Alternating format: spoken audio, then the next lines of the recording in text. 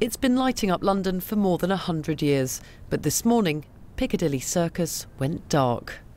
The billboard lights have been switched off for renovations until the autumn. Now, they have been turned off briefly in the past during Winston Churchill and Princess Diana's funerals, but this will be the longest period of time since World War II.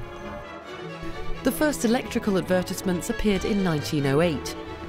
Midnight on Tuesday, August the 14th, 1945.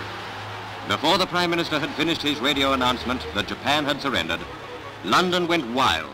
After the war, Piccadilly Circus was a popular place for Londoners to gather and celebrate. Soon after, it also became a tourist attraction, and the lights have moved with the times, starting with incandescent light bulbs, moving on to neon, digital projectors, and now LEDs.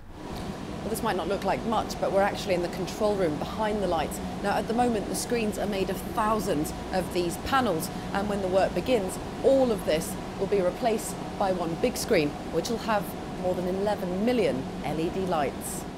It will be different because it will be one screen, it will be used flexibly, it will be interactive, and it will be obviously very, very high quality image. And also the way that the advertisers are using the screen will be very different, because currently it's very fixed. So it will be, the advertisers will have the ability to be very creative in how they use the screens. When the work's completed, Piccadilly Circus will be home to Europe's largest single digital screen.